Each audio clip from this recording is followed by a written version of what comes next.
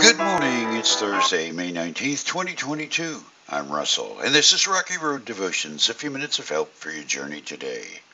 Our devotion today is entitled Multiplication by Division, and our scripture is Acts chapter 15. After some time, Paul said to Barnabas, "Let's go back and visit each city where we previously preached the word of the Lord to see how the new believers are doing."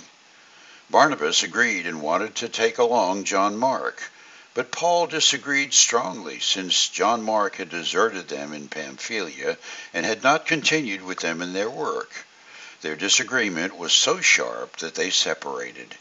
Barnabas took John Mark with him and sailed for Cyprus. Paul chose Silas, and as he left, the believers entrusted him to the Lord's gracious care. Then he traveled throughout Syria and Cilicia, strengthening the churches there. There are rules which govern mathematics. For instance, for an equation to be valid or true, both values on either side of the equal sign must be equal. 1 plus 1 equals 2. No matter how many times you do this problem, adding two ones will always equal 2. And because of this rule and others too numerous and increasingly complicated, much too complicated for my brain, division and multiplication are inextricably related. To do one is to mirror the other. An example, 2 times 2 always equals 4, and that mirrors 4 divided by 2 always equaling 2. So what does this have to do with the kingdom of God here on earth? Well, everything.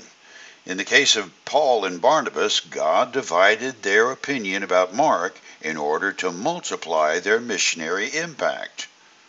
It's a common understanding that an argument in church is counter-Christian in nature. However, that's a far cry from a matter of differing opinion about which way to do something.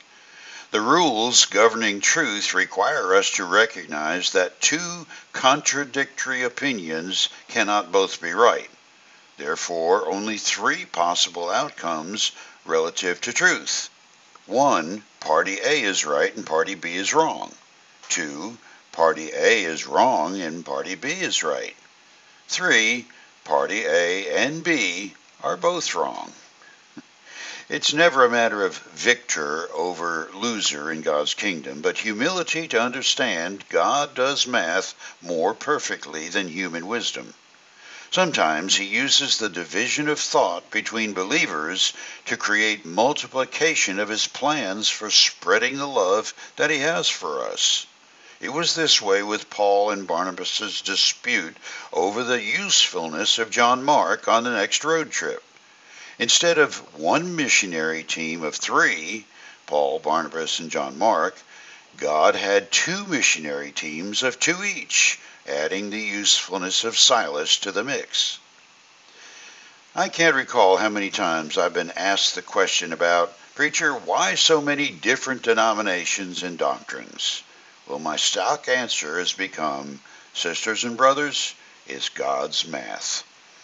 For you today, in my journey, God took a rebellious teen who was raised in a northern congregational church and later joined a Methodist tribe, moved to non-denominational fellowship, then moved to the South in Florida and joined a Southern Baptist church, studied in a Southern Baptist seminary to pastor Southern Baptist churches, only to wind up in the United Methodist tribe.